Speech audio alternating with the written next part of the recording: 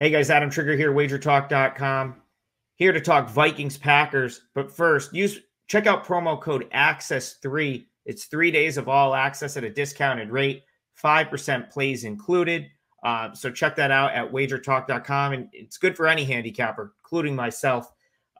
So ACCESS3, good for a discounted rate on 3-day all access.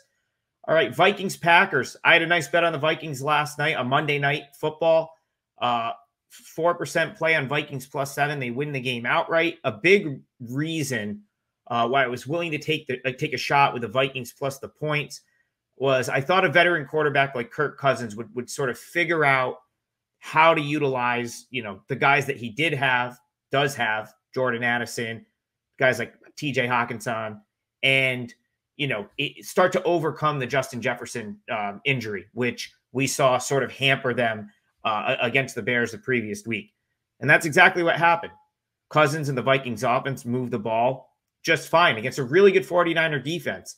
You got Addison involved, got Hawkinson involved, and the Vikings came out and had turned in their best result of the season, an outright win over a very good 49ers team.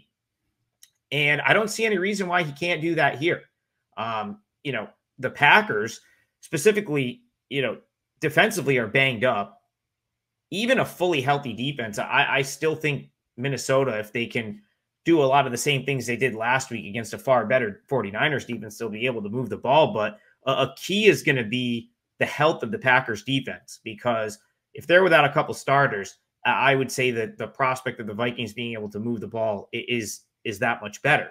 And, if the Vikings can move the ball in this game, I think they're going to have a great path to victory. Jordan Love, for the Packers, to this point has been a bad NFL quarterback. I talked about at the beginning of the season, prior to the Bears game, first week of the season, I said, I'm not high on Jordan Love at all, but I think this is potentially a good matchup for him. And he came out and kind of torched the Bears. If you look back since then, he's maybe played like a few good quarters of football. Go back to their win over the Saints. They were shut out for 3 quarters. Took 18 fourth quarter points to win that game, which is their only other win of the season. Terrible games against 2 bad defenses the last 2 weeks, Broncos, Raiders. Those are teams that, have given up plenty of points or plenty of yardage to other teams, 2 defenses that rate, low as far as NFL defenses are concerned. And Jordan Love didn't play very good against either of those teams. So I think he could struggle here. The Vikings defense, I was on record at the beginning of the season, talked about their secondary being really poor, and that teams could throw on them. And what they've kind of done to offset that is just send a ton of pressure and, tip the cap to Brian Flores, who's sort of, rejuvenated, revitalized this defense. And he's been able to work around the sort of lack of a good secondary by just sending a lot of pressure and forcing the opposing quarterback to get rid of the ball quickly, getting in, generating pressure, getting sacks.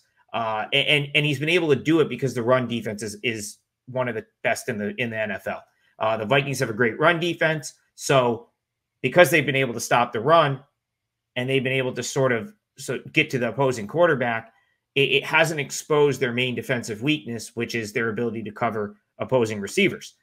And in this case, I'll take my chances with Jordan Love taking shots downfield because he's not the guy that I think is capable of beating me, even if the Vikings aren't getting a ton of pressure in the backfield against this Packers team. So the thing I don't like about this game is the obvious. Vikings, huge win on Monday Night Football, short week, and then, of course, have to go on the road to play a Packers team that is very desperate at this point.